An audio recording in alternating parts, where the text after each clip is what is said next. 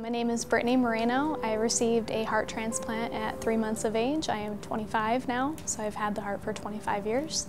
No rejections, perfect condition, do everything that I want.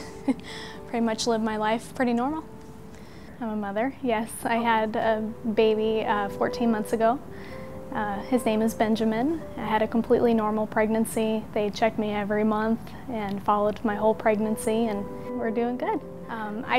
I want to share as much as I can with him because I know he's going to be curious, why do you have so many ultrasound pictures of me? Why were we watched so closely? I want him to be fully aware of what was going on and how fortunate he is to be living a normal life as well, with not even being born with any side effects from my medications or, no heart condition at all. Yeah, I get a lot of questions a lot of times, was your doctor's on board? My doctor was not.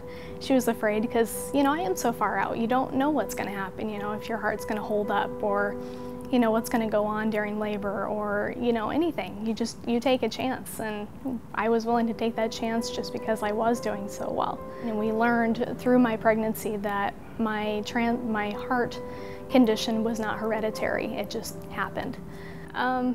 When I blatantly just tell them about it, a lot of people don't believe me. I'm trying to show them my scars, and they're like, yeah, whatever, But I have pictures on my phone of my donor and my donor family, so showing those, you're like, oh, okay, they really, think about it, and showing them my medals and showing them where I've been around the world, all because of my transplant. They really take it in. My goal was to raise as much money as we could for Children's Hospital, so as people would come through my line and say, I received a new heart when I was a baby, and this is what we're doing, and there are kids at Children's Hospital waiting right now that need a heart or need a liver or need a kidney, and with your help we can match those donations. And I got so many donations just sharing my story, so we were able to raise over $1.2 million, trying to, on an everyday basis, spreading the awareness. Even at my local job, we raised money for the Children's Hospital, and they shared my story and my son's story,